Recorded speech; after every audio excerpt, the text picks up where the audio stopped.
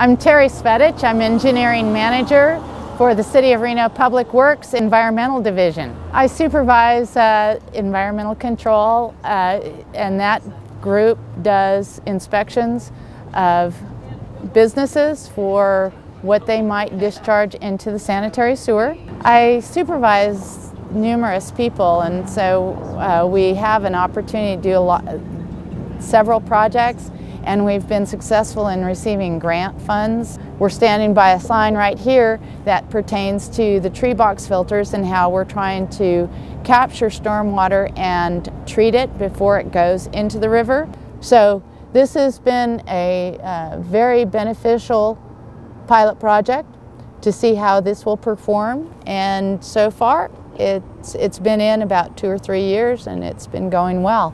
We have a sense of responsibility. We need to look at the watershed as a whole. We all live downstream. I am very appreciative to have the opportunity to work, live and play in the Truckee Meadows. About 15 years ago, my son was attending classes and I was sitting on the sidelines thinking, I need to work out. And so I thought, okay, well, I'll just start doing it. And I didn't really think much about it. But the thing about martial arts is it keeps setting goals for you to achieve.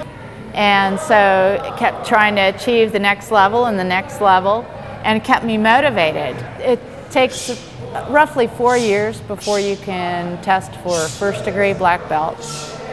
And that's just, they say that that's kind of equivalent to a high school diploma.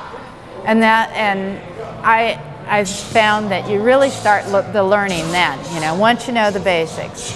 And then to second degree, it takes a couple more years and you get your second degree, and then 3 more years after that, you're eligible for third degree.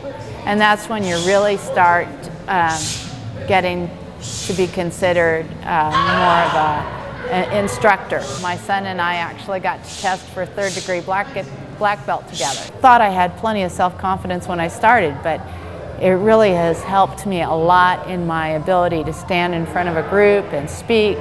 Being an instructor, I have to project my voice, and at work for the City of Reno, I give a lot of presentations.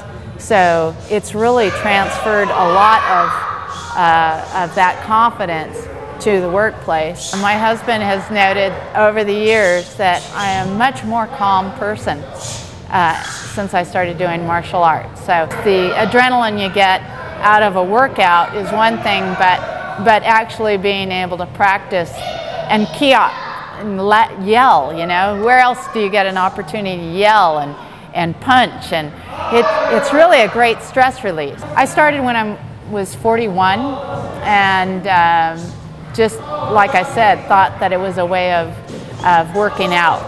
But it became more and more an integrated part of my life. I'm still doing it and still aspire to continue to do it. And so I think it's a workout that just because you're getting older, you don't necessarily need to say, oh, I'd never do martial arts. It's great to do it no matter what age you are, and you can benefit from learning the self-defense as well as the philosophical aspects as well.